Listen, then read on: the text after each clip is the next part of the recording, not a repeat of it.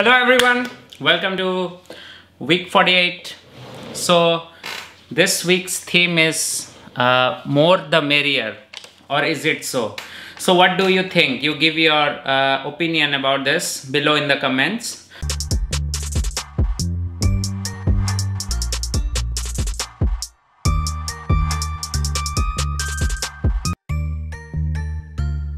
You can start typing in the comments so that you will see what is my take on this, like whether it's good always that, because I experienced this this week, that I was overwhelmed with too many responsibilities or opportunities, what you want to call them.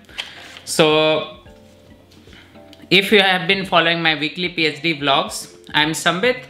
Welcome everyone to my channel. I make these videos about studying and living in Netherlands, and apart from that I also share my weekly PhD vlogs, because now I'm almost finishing my second year of my PhD and moving to my third year.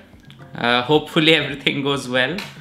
So the main point that I wanted to make today was that this past few weeks you might have seen that I was given a lot of opportunities from the Singapore, because we are working on a joint project with a group in Singapore. So with reference to my experiments, the way it is going now, one of my supervisor, he suggested that we should build my prototype in such a way that I'm building now, that we can collaborate with the people from Singapore.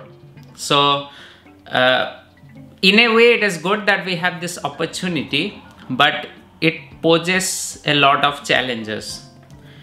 So the thing that I wanted to make today is that, be it a job or be it a PhD, you will be always faced with this kind of circumstances where you will have a lot of opportunities. So as I mentioned before, I have two promoters or two full professors, and one of them also works.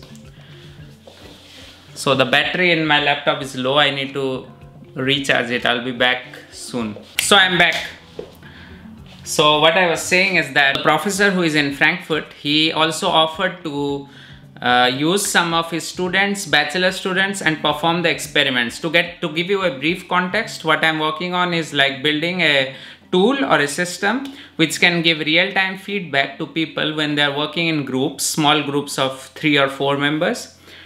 So my tool will be able to detect the collaboration between the group members when they're working in group project or meetings from the video and the audio data, and give a real-time feedback to support the collaboration. So that's why I'm getting all these offers, like one from Singapore, one from Frankfurt, who is my other professor, and also this professor who told about the Singapore thing, he also offered to work in some collaborative spaces in TU Delft, because now he is the director of Center of Education and Learning, which is like a joint program between TU Delft, Leiden and other universities in Netherlands. So you have plenty of opportunities, but at some certain point you need to reflect back and reassess yourself whether more is merrier or not.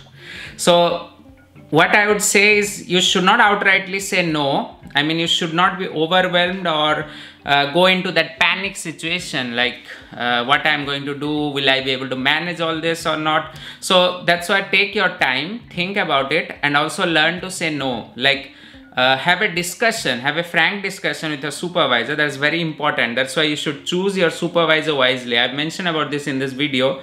What is the importance of supervisor during your PhD?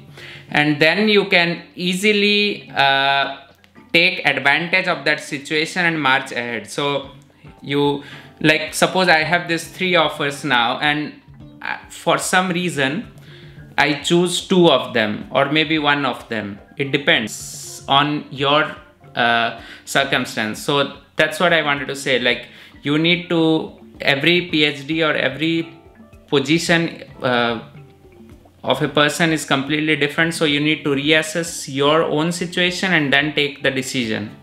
So I hope you like this video. If you like this video, then don't forget to share among your friends, smash the thumbs up button and subscribe to the channel, and leave your comments below, like what type of more videos about PhD or other videos you want to see. And you can also type in your comments like what was your experience, like whether more was merrier or not. So this was just a short advice based on what happened this week. Thank you. Peace.